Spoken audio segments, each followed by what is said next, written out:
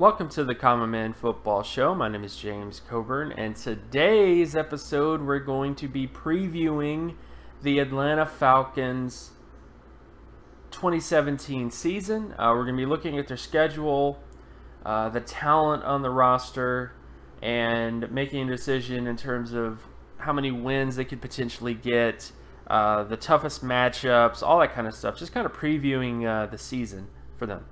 And the way that we're going to do this analytics based is I went through every single NFL team and I scored each position based on how they performed in data, somewhat based on what they did in the past and also what they did in the NFL to a certain extent. So the way the scoring works is if a player has all-pro potential or has proven to be an all-pro player, they get 4 points. If they're a Pro Bowl player, a multiple Pro Bowl player, they get 3 points. If they're a starter, long-term starter, which means 64 starts or more, or have the potential to be a 64 start guy, they get 2 points for that player. And then if they're a backup / reserve, with that being their ultimate upside, they get 1 point. So you'll have teams who have backup / reserve starting. So just so you know, just so you understand that kind of aspect. So that's how I did it. I scored all the teams that the Falcons are playing, and in addition to the Falcons. And we'll go through, well, first of all, we'll talk about the major strengths and weaknesses of this team. And then we'll get into some of the tougher matchups that they're going to have this year. And then ultimately come to the conclusion of how many wins they're going to win, potentially.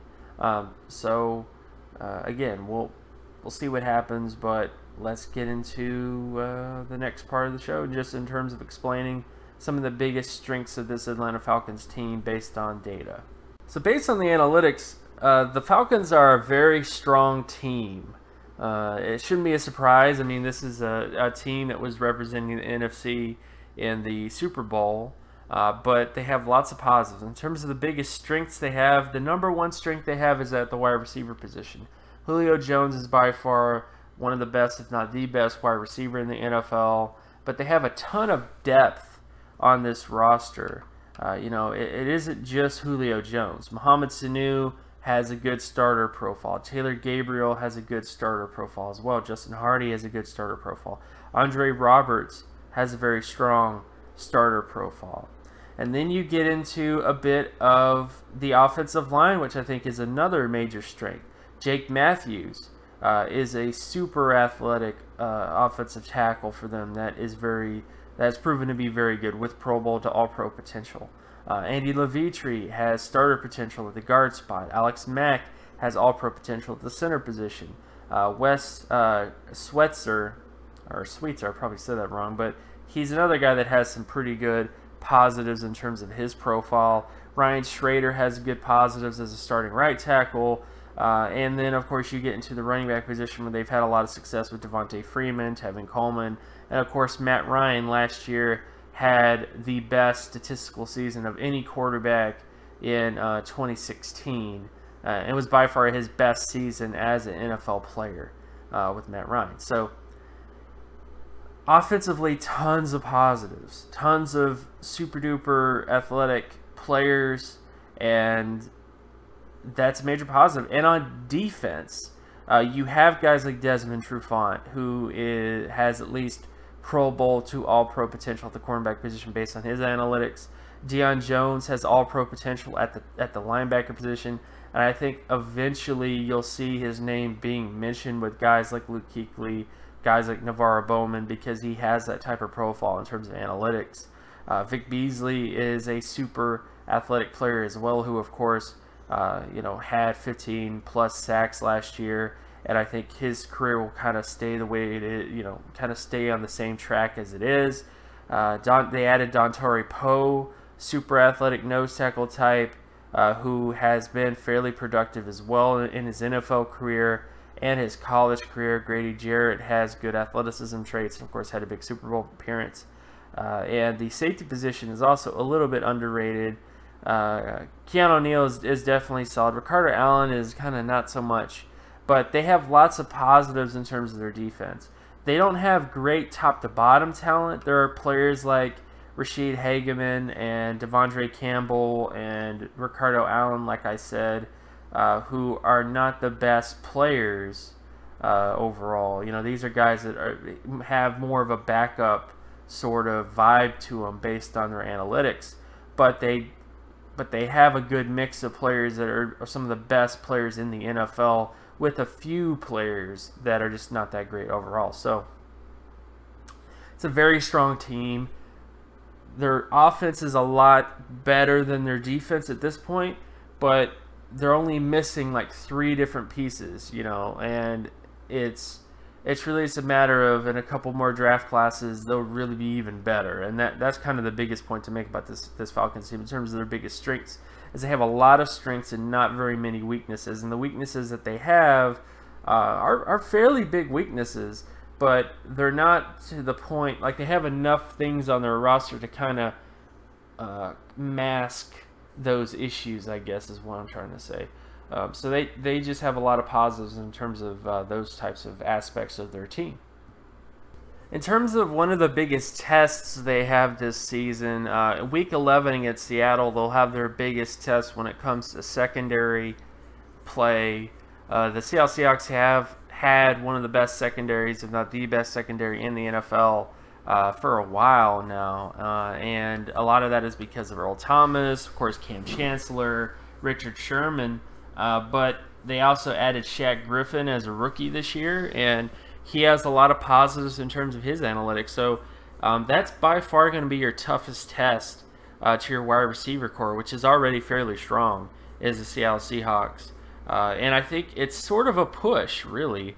When you look at the secondary they're going to face, or at least you guys are going to face in the Seattle Seahawks, it's not to the point where it neutralizes your wide receiver threat or your wide receiver core. Like, it's not to that point. It just makes it more of a push in terms of facing them. So I would say that that's going to be the toughest matchup for your wide receiver core, is that secondary, because of guys like Richard Sherman, Cam Chancellor, and Earl Thomas. And keep in mind, this is also if those guys are healthy once we get to week 11. So that's the main thing you'll have to worry about, is just that secondary for the most part. That's going to be one of the toughest ones you're going to face in 2017. The toughest test for your offensive line is going to be against the Buffalo Bills. They don't get a lot of talk about how good their defensive line is, but Shaq Lawson is someone who has tremendous athleticism with tremendous production, who is going to be in his second year this year.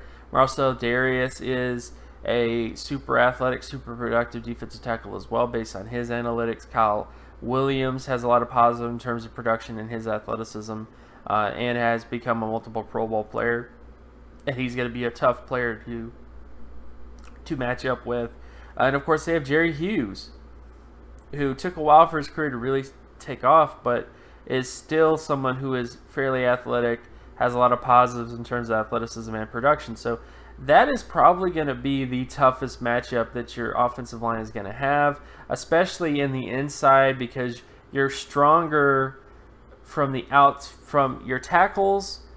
The biggest strengths for your offensive line are your tackles and your center, not necessarily your guards. And this is going to be a really important test because Marcel Darius and Kyle Williams as a tandem is probably one of the best tandems in the NFL when it comes to defensive tackle tandem. So that'll be a tough day at the office when it comes to playing the Bills.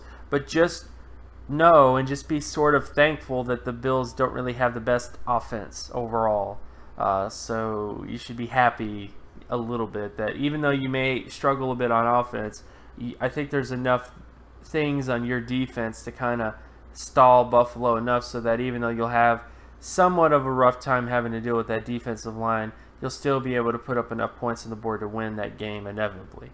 And then, of course, the biggest test for your defensive line is going to be the Dallas Cowboys, of course. They have one of the most athletic offensive lines in the NFL.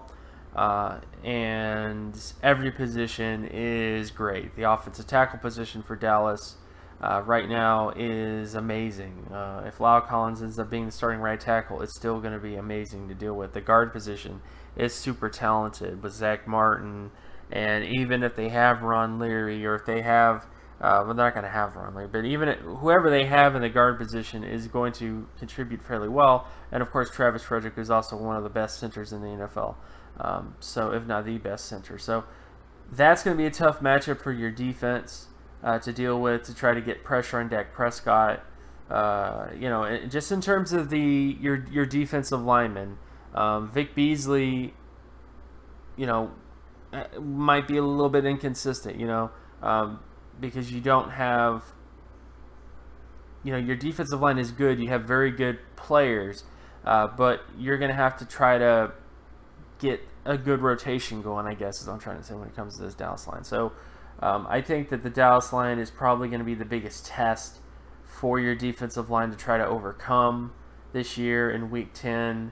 And it'll be a very fun matchup to see how it all turns out, because I think that'll be a good test to see. You know, at that point in the season, you'll really get a good idea of your identity as a team, and I think this will be a big test to see if this defensive line can create pressure, because they can. It's just they're going to have to play their cards right, be a little bit more strategic, just because of how good that Dallas line is. So ultimately, looking at their schedule, based on my data, I have the Falcons with 15 likely wins and 1 loss. The only loss that I see is against the Dallas Cowboys.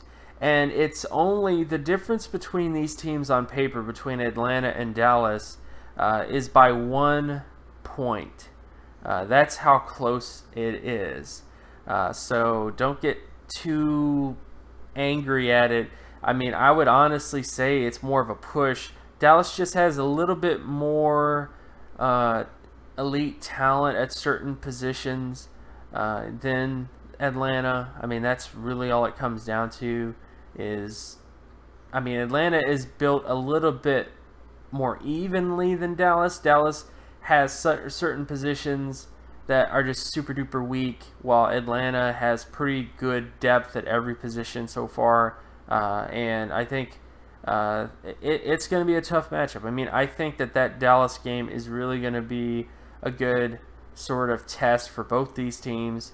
There are going to be injuries at that point, which may change things. You know, if Dallas loses some really significant pieces, this will make this game a lot more even. But right now, based on the data, Dallas has the edge by about 1 point when it comes to their analytics, grade. So, but overall, I see Atlanta doing very well this year. If injuries don't happen, if they don't lose key contributors, I think that this is going to be another year where they perform really well. I don't see a Super Bowl slump or anything like that unless injuries happen, because that's the biggest thing, guys, is, you know, injuries happen and this changes everything.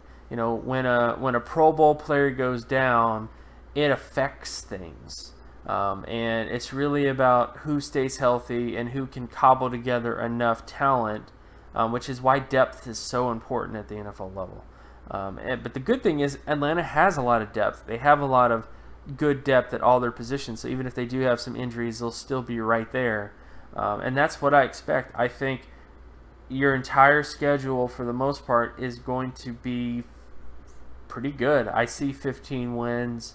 Right now, I see 15 wins with 1 loss against Dallas.